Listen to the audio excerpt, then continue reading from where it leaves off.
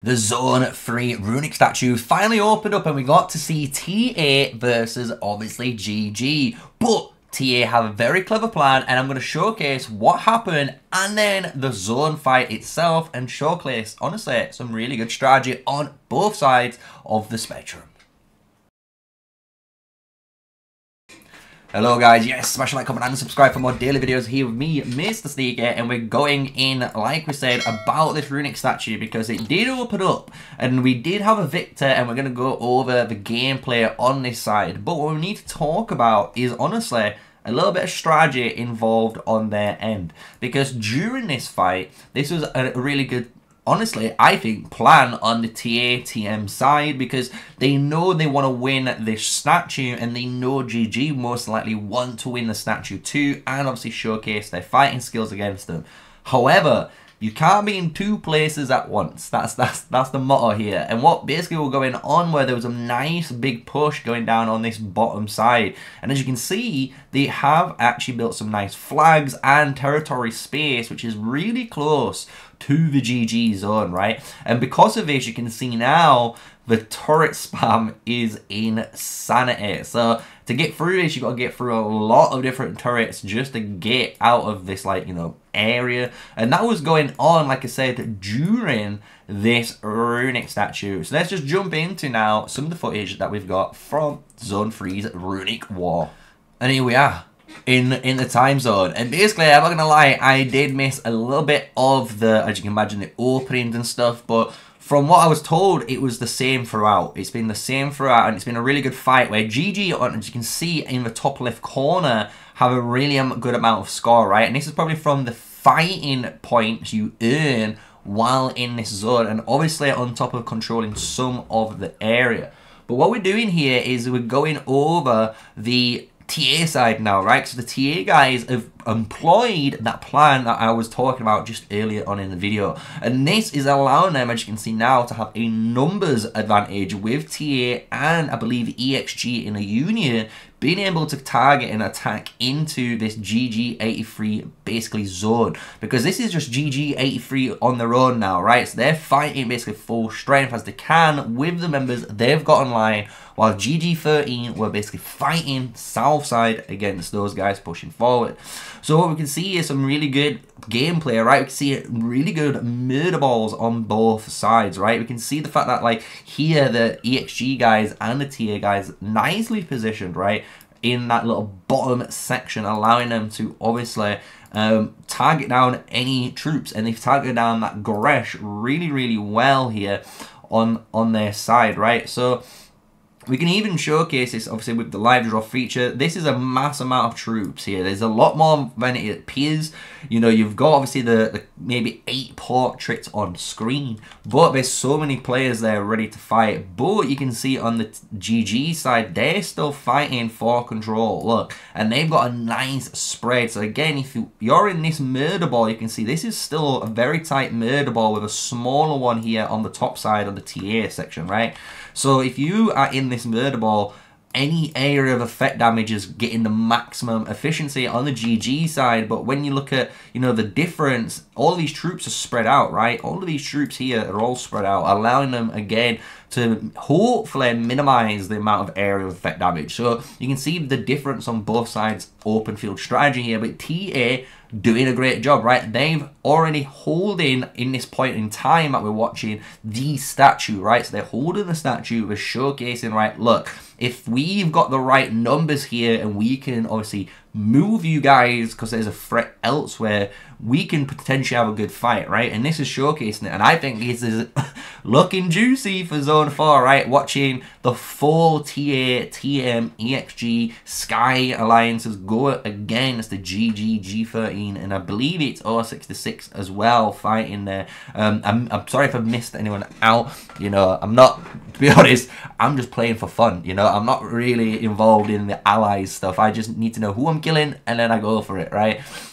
Well, we can see now the GG forces pushed out, right? Really good. TA now spreading along, and I like how this is, like, enveloped, right? You can see how they've still got this murder ball here, but they still now have, like, troops located here. So they've spread out a little bit, allowing them to obviously push forward and secure this little entrance, as well as now, as you can see, as I was about to mention, these guys can start moving up. So you're actually providing, you know, a nice little bit of covering fire for the top guys now. So being in the middle, you can support two fronts. While, you know, if you're in this bottom ball, obviously your task is going to be to push forward here. Or if you're in the top ball that you can see, they're going to try and push forward in that section. So you can see, like, TA now spreading out, and I like it, right? We like to see over here. This is what you want to see, right? You don't want people constantly bunching up. You do want people to take that space, and hopefully if they take that space there, you know, they're going to gain the ability to now swing around again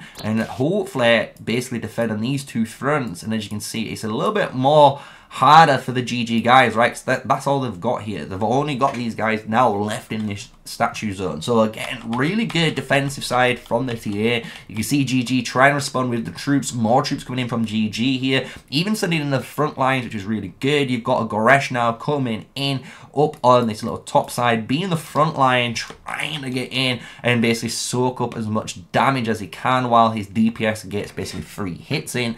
So he's right in there now, right? And he's taking control. And by doing that, you can see like the space created. He moves in, and because he moves in, look at this GG ball now. It's now created that opportunity to seize that space, and they take it straight away. They know, okay, he's created that pocket, we need to make that pocket our pocket, and that's what they do. And I love it. I love to see that nice little quick fast movements, right? And that's decision making on the fly, guys. You need to learn this. Obviously, the more you play these type of games, or, you know, maybe even just like MOBA games, you learn decision making really, really well playing those style of games. And you can see now GG are back in a very comfortable position. Look, they are now holding off, and now TA are on the back foot. And it's crazy, right? And this is just showcasing the fact that like TA were in a really good position there, but they might have not closed the deal. They needed to close the deal and they didn't. You know, they backed off a little bit too soon, and now they're getting punished for it. They're getting punished because GG have the space back. Maybe TA are happy with this. Who knows? Who knows? But if I'm looking at this as like, you know, a PvP area, now we've got to fight for all of this control again, and that's going to take obviously time, and we might lose. Who knows? You might lose in that fight, and you don't want to be in that point. So here you can see again GG standing strong. I'm just going to say they are standing very firm, and TA are pushing back, and you can see them pushing back. And the thing is, this fight goes on for ages, guys, right? We've got 41 minutes of it, and the thing is, because of the threat that we were talking about, you're going to start seeing less and less troops appear on the GG side, because the threat is more important, to be honest, than that statue. And you're going to see this now. If I start fast forwarding it, you can see the TA guys now already pushing forward. They've already taken back where they needed to be. If we push forward a little bit more, again, you can see there's still a few GG guys here only located in this little top section, right? They're not getting too far out, but it's going lower and lower. You can see the troop count getting lower and lower, and there's going to get to a point where we get, and you can see there's the last 30 minutes almost now on this. And they're trying to push through just behind my head. I know you can't see it. There's only a small amount of troops here, but again, the major bulk of GG are in the top. And you're going to see the common theme now, right? Because this is where the TM on the south side mattered, because this is where they're going to start being, you know, look, we're going to lose a lot of our territory. We're going to start losing certain bits and bats. And you can see TA and TM now. And if you look at the scoreboard, it's flipped, right? It's actually flipped. So now TA have the majority, and you can see now they've even got more troops here. There's even more EXG members here, and TA have secured the RUNIC statue. And well played, honestly, well played, because now if we fast forward it again, you're going to just see, obviously, some people from GG trying to come in, but nothing too crazy, right? These guys have controlled this zone. You can see the timer going in. People, like I said, just coming in just to kill these dwarfs. But that is it. That was the whole event. And that's what I'm talking about when we're going into this RUNIC statue. Really, really cool, right? And the fact that you can obviously want to win this to give you guys that hero stamina recovery speed, right?